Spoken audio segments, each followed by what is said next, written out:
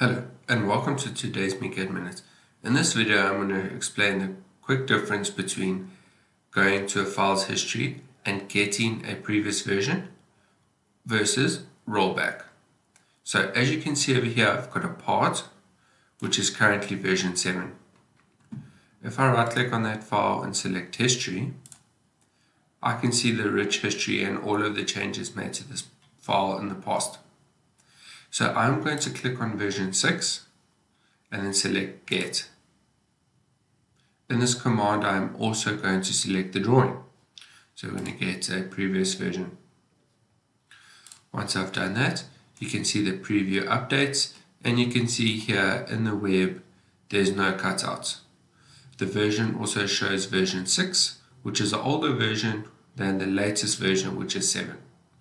At any time, if I'm not happy with version 6, I can always right click and select get latest version, and it's along with its drawing, or jump back to the very latest version in the vault. If I right click on the file and go to the history and I select a previous version, instead of selecting get, I now select rollback. Over here I select rollback, and you can add a comment and then click continue. I then get a pop-up message telling me about the item references that will be removed for the parent file. In this case, the parent file is the drawing. In this case, I'll click continue. The warning now tells me that all of the later versions than the one I'm rolling back to will be deleted. So then I click roll back to continue and click close.